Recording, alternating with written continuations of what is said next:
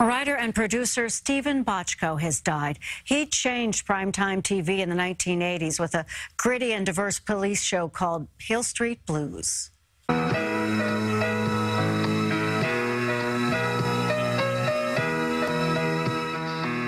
Bochco's storylines in hits like Hill Street and NYPD Blue and LA Law included the entangled lives of the ensemble casts. He also created Doogie Howser, MD. Bochco was a writer on many shows since the late 60s. Stephen Bochco won 10 primetime Emmys over his career.